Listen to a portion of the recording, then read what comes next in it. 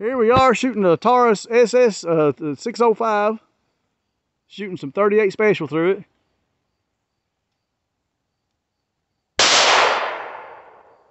Where it went.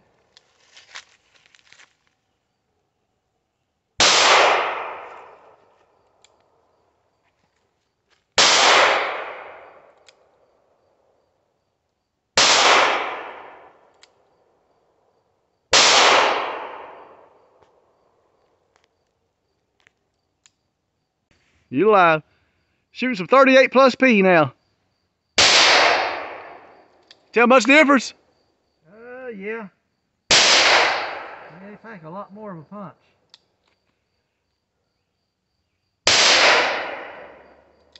We're shooting about 8 yards.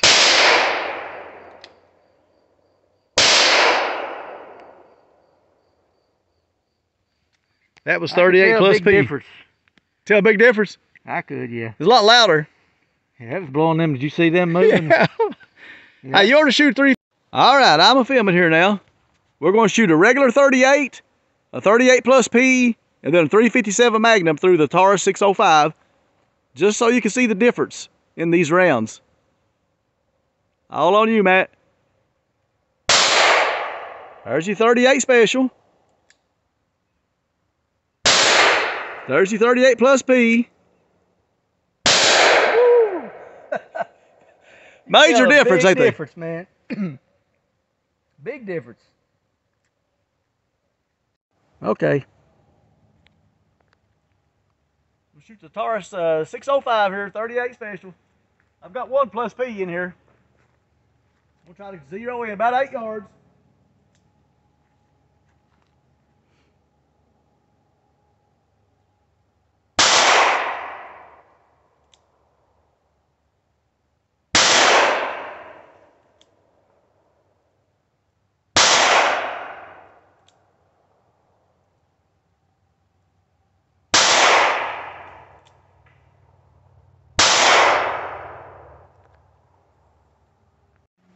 Got the Taurus 605 here, 130 grain, just regular 38 special ammo. Single action.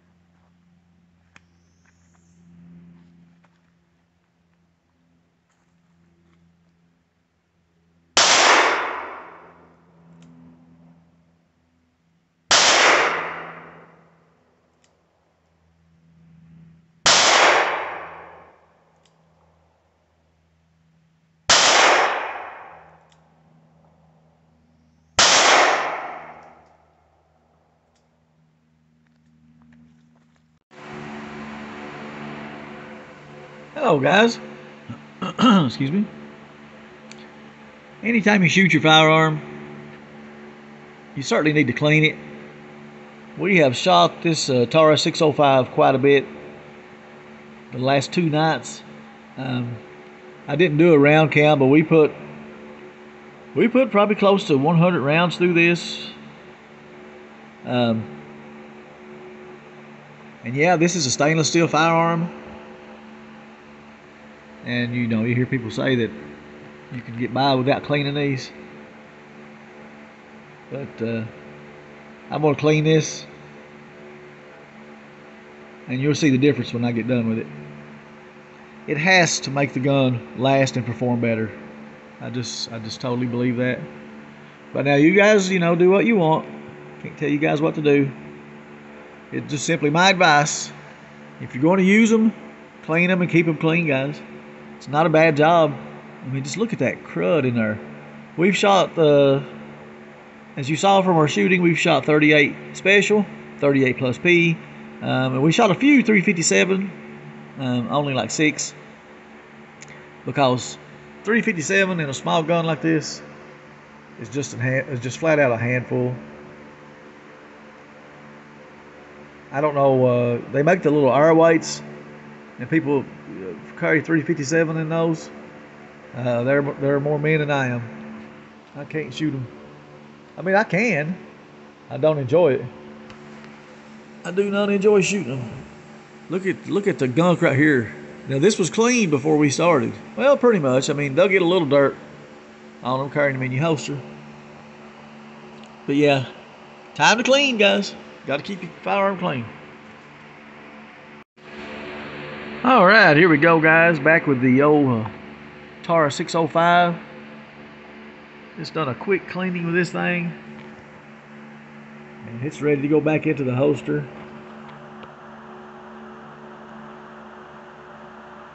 It's built up some pretty good residue on this little firearm. This is what I used to clean with. This is great stuff. I really like this. It cleans as well as protects. What it says on it, the all-in-one formula to service your firearm. Cleaner, lubricant, preservative. So I use that pretty often. I also use Remington oil. I made a little cleaner table. Had that for a while, but yeah, this is going back to the holster. These have these lock on them. That's just the craziest thing ever. I don't like that, but that's what it comes with. Taurus 605. I really like this, guys. This is I've actually gone back to carrying it. I've really just gone back to carrying it. It just fits my hand good. It's easy to carry. One problem is I haven't found a holster. I've got 2 holsters I bought specifically for this. Neither of them are in any way quick draw holsters. I just don't know what the... In the winter, I'll carry this in my coat pocket. Wear a big coat and carry it in the coat pocket.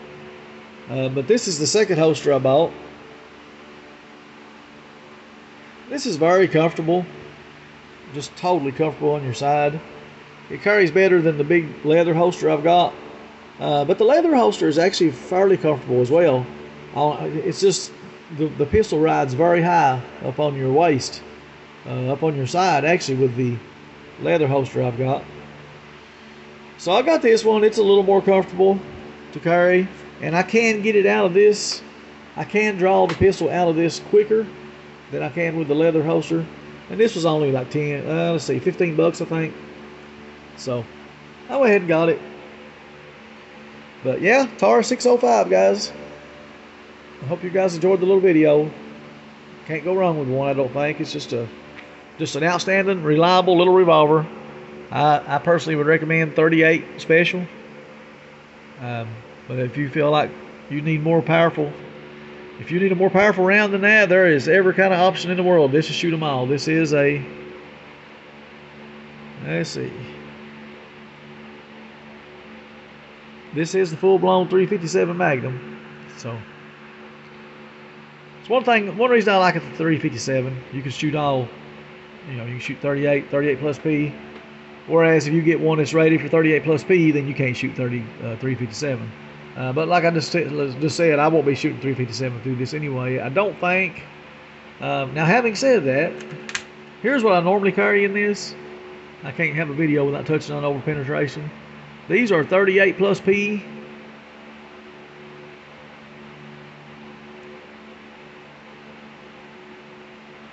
These are 38 plus P. I have carried some 38 special in it. These being hollow point, I feel like they're pretty adequate. But now, a friend of mine gave me these because they no longer have a 357. And I tried some of them. This seems to be just an outstanding round. And of course, the 357 certainly got a little more. Oh, there might be a situation where you need a little more power. I don't know. It's just you really got to do a lot of research when you're trying to make not only your choice of weapon, but then you got to start the choice of ammo. You got to start the choice of ammo. 357. It's got a lot more juice there. But anyway, I hope you guys enjoyed the video. Please like, share, subscribe. Tune in again for more from the mighty Gator Unleashed. Peace out, guys.